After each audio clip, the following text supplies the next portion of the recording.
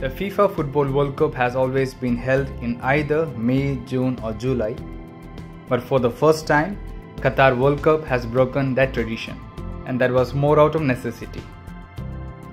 Temperatures in Qatar can reach over 40 degrees Celsius during the summer season, so with this in mind, the tournament was moved to November and December. Winter though is a relative term in Qatar, where temperatures are still most likely to hover around 30 degrees Celsius.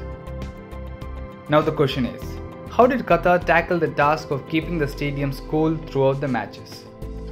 Saud Ghani, also known as Dr. Cool, a professor at the Qatar University, was assigned the Herculean task of developing a new air conditioning technology for 7 of the 8 World Cup venues. After extensive research, Dr. Cool developed a revolutionary air circulation system that will keep a cool bubble of air in the stadium.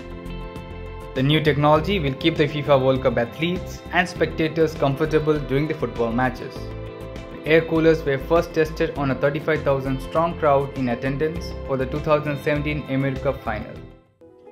A good engineer will be excited when they see a challenge. Since the gladiators' times, you'll have these stands and you'll have the players' tunnel. So stadiums never changed since these days. But we started in Qatar to put something new, air-conditioned stadiums.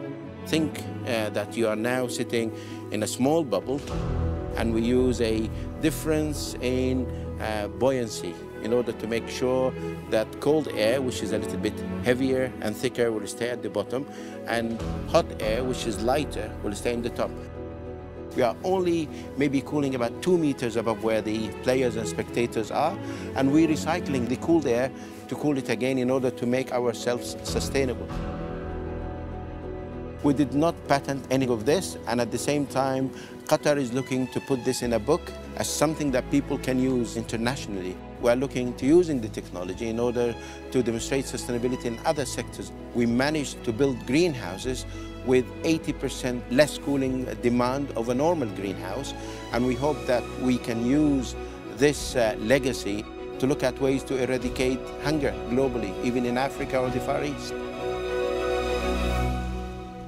Fate is fate. I mean, when you grow up, most of us, they wanted to be astronauts, but you can be an astronaut in your own field.